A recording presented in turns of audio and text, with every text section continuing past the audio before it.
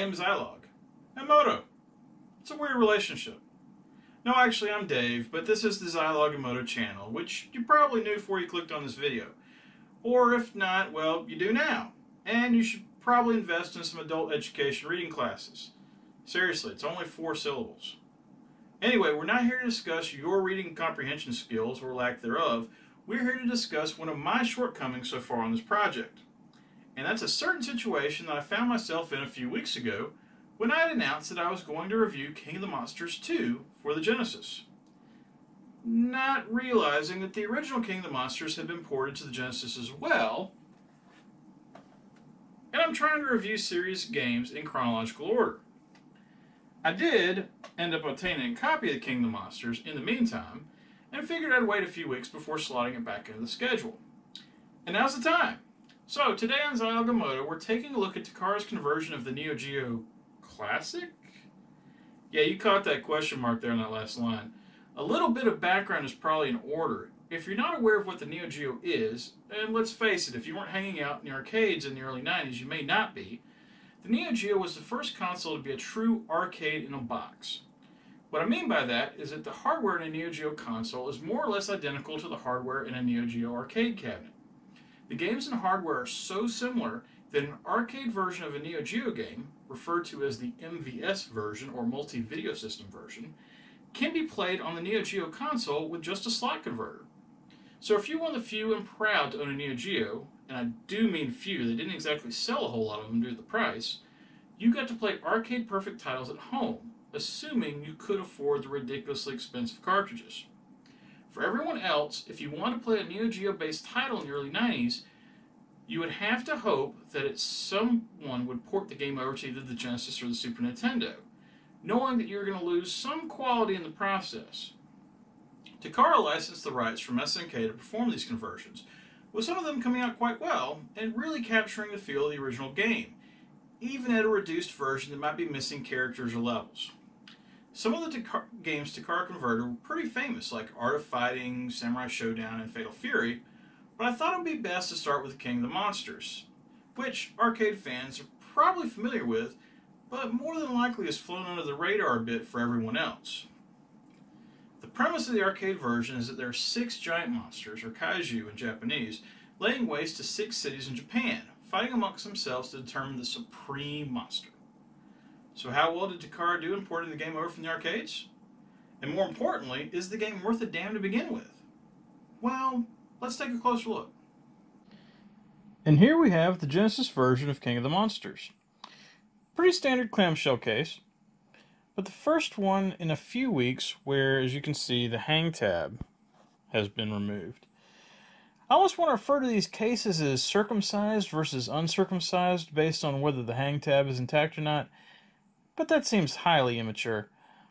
Other than the missing hang tab, the actual outer cover of the clamshell is in good shape, with one small mark on the bottom of the middle right there. I do need to clean it a bit, but it's nothing rubbing alcohol can't take care of. The inner cover is nice and colorful with some good looking art, and the name of the game actually somewhat understated down in the bottom right hand corner. I really like this cover. It feels like it could have easily been a movie poster back in the day for one of these Godzilla type movies. However, if you look closely, let's see, 1 kaiju, 2 kaiju, 3, 4... Well, weren't there supposed to be 6? Well, hang on to that for a second. The spine is especially nice looking. I really like the black background, and the Takara logo, the name, and the Genesis logo all go together great. This one really stands out on your shelf. I probably need to give this one a good detailing, though. Definitely some sticker residue on here in places. As we flip over to the back, the case switches to a weird forest background at the top and the bottom. I don't really know what's going on there. Probably would have been best just to leave it black like the spine. And in another bit of WTF, look at the description of the game, if you can, because it's super hard to read. For some reason, see right here, they decided to go with a dark blue font on top of the black section, unless you're in a well-lit room, this is going to cause some serious eye strain. But the section below it in lighter blue looks fine, so I really don't understand why they didn't just, use that lighter blue for the entire thing. Anyway, if we look closely at that lighter blue section, you'll see at the top where it mentions only having 4 cities instead of 6. Right here, 8 stages and 4 battle cities. And in the decent-looking screenshots below, the character selection, which is right here, only has 4 characters, the ones from the front cover. I'm beginning to sense a bit of a trend here. As we open the case, if I can get it open there, you'll see the cartridge is in good shape except for a bit of a... now, I was hoping this was sticker residue, but it's not. It does look like a little bit of the sticker label has unfortunately ripped off there, but the rest of it's in good shape. And then the manual, well, it's as you can see here, it's a little bit bent up. It's not quite so good as far as shape goes.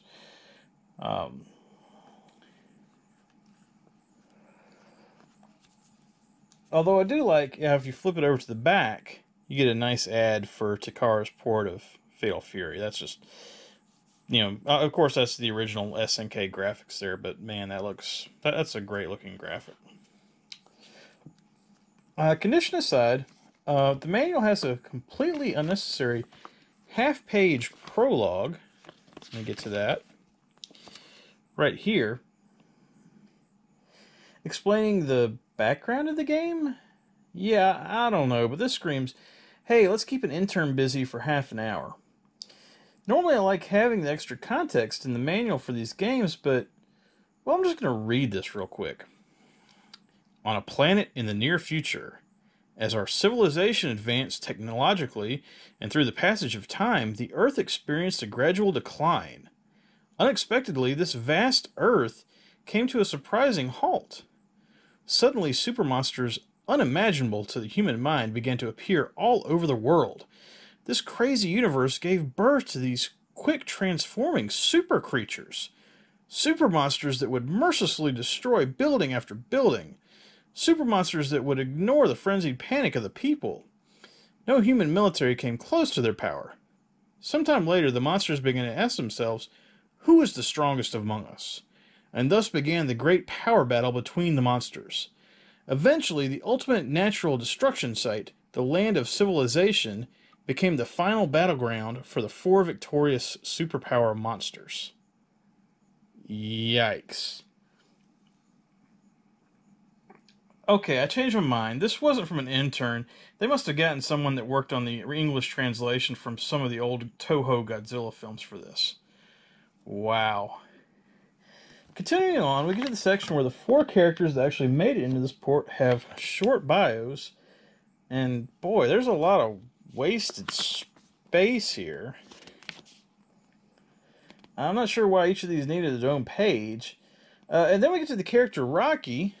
And as you can see here, Rocky is misspelled not once, not twice, but 3 times. Yeah, didn't really invest in the copy editors, did we, Takara? The rest of the manual is pretty standard stuff with a nice 2-page layout of the screen. Let me get to that. Right there. Kind of lays out everything for the game. And then we get to the dangerous situations and 3 ways to escape them page. Let me get that. That's in the back. Here we go. So, let's take a look. Let's see. Hitting any button continuously. Hitting any button continuously. And hitting any button continuously. Uh-oh. The manual finishes with a high score page, which I can't remember if I've ever seen on a Genesis title. It seemed to be more of a Master System thing. This manual as a whole says a lot about the game, and Not in a good way. Let's get to that now and see if it's as bad as it seems. So let's get this part out of the way. King of the Monsters is not a direct port from the Neo Geo original. It's close, don't get me wrong, and it's not like Takara just kind of did their own thing with the title, like they would later on do with King of the Monsters 2, but we'll get to that in about another 100 episodes or so. However, due to limited resources on the home version, I'm guessing, rather than having 6 monsters battle it out in 6 different cities, we are instead limited to 4 monsters going at it in 4 cities. However, the structure of the game remains in that you have to fight the other 3 monsters and a doppelganger of yourself twice to complete the game and become the ultimate super monster. The 4 cities each change slightly for your first and second battle in them, and that's nice as you essentially have a morning battle and an evening battle in each one, where by some miracle all the buildings you and your opponent destroyed in the morning have been completely rebuilt. That last bit's probably just nitpicking, but I think it would make more sense to do 2 tours of the 4 cities, rather than just staying in one and then going to the next and the next.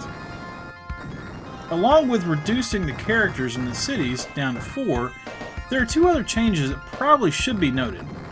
In the arcade version, each of the 6 cities had names that are real places. For whatever reason, in the home version, the only city that retained its name was the final city of Tokyo, with all others being renamed as silly things like Megaport, Castle City, and Dragon City.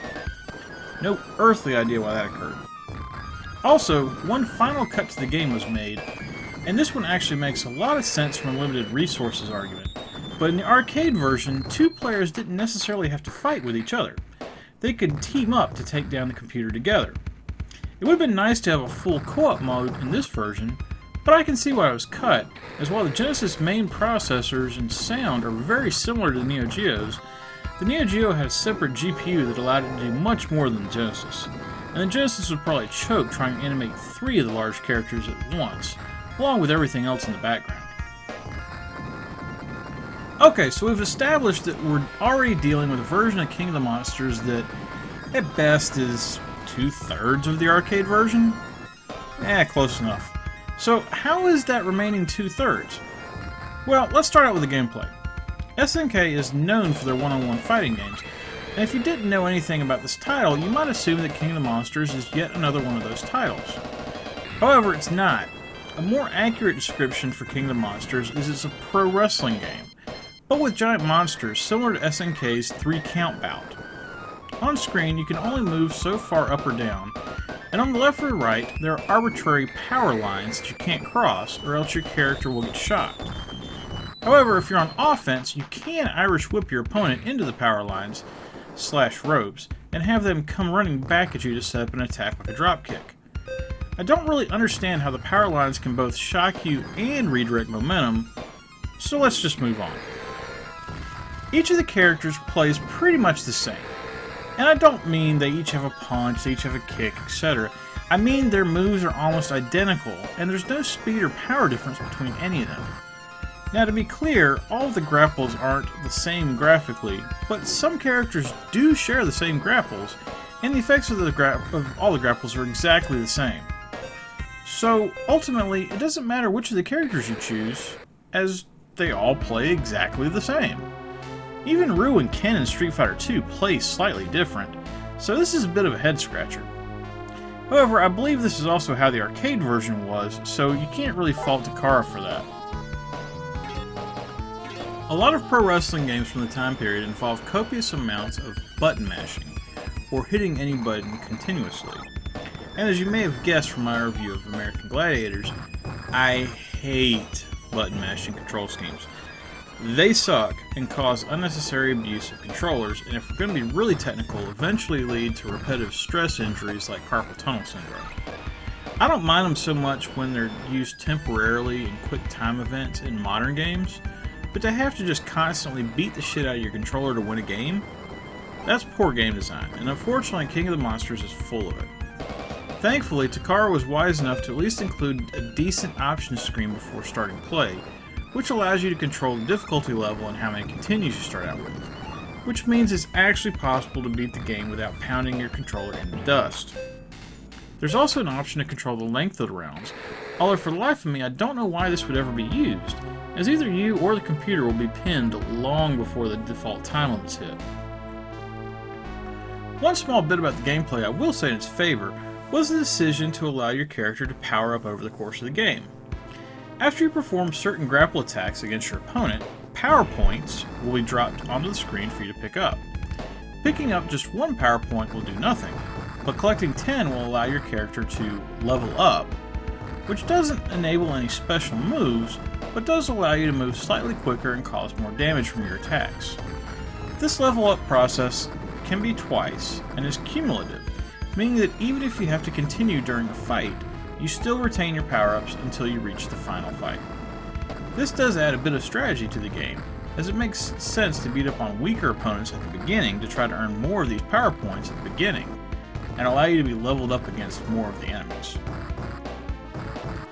The graphics in the game are pretty decent, I would say, and somewhat faithful to the arcade original. One of the things that the Neo Geo and SNK were really known for is having incredibly detailed 2D animations, both for the characters and in the backgrounds.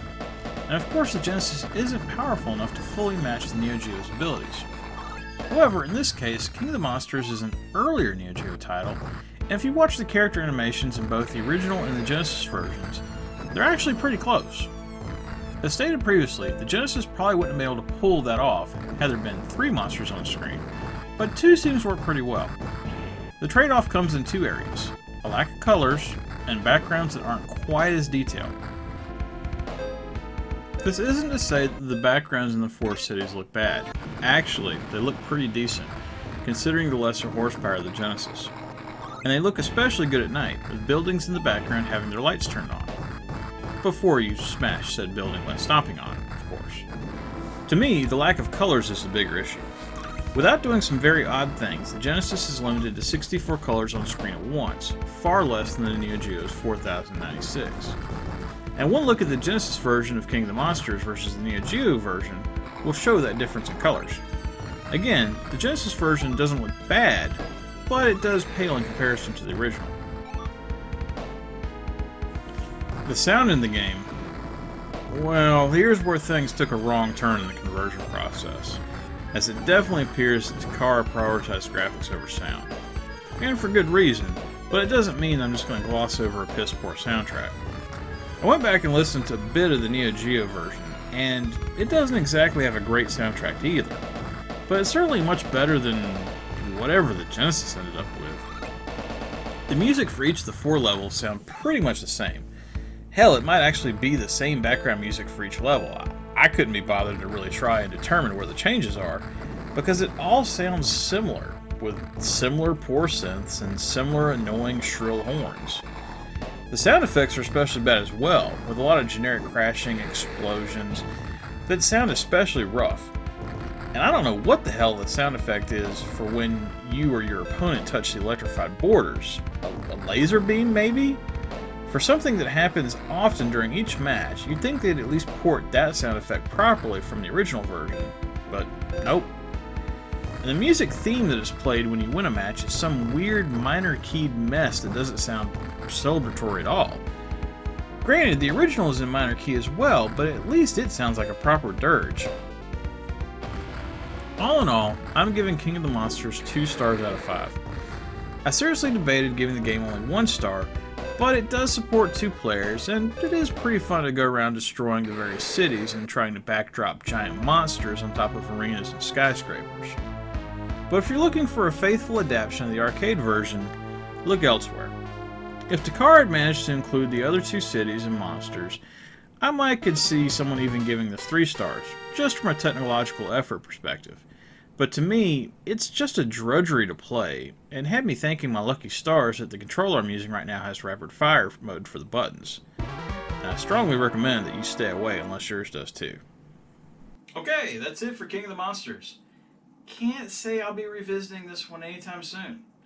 Hopefully the next time we see a Neo Geo conversion here on Zilog and Moto, it'll be a better game. Tune in next week when I play and review a game from a genre that I've never touched in 30 years of gaming. and probably still wouldn't have had it not been for starting this channel and this collection. Turns out that genre has at least 5 games on the Genesis, so I need to start getting them on the schedule. And as a bonus, I get to try to explain to viewers in 2019 and forward what TNN stood for. But that's all for now. Remember, whatever you play, have fun, and be excellent to each other. Later.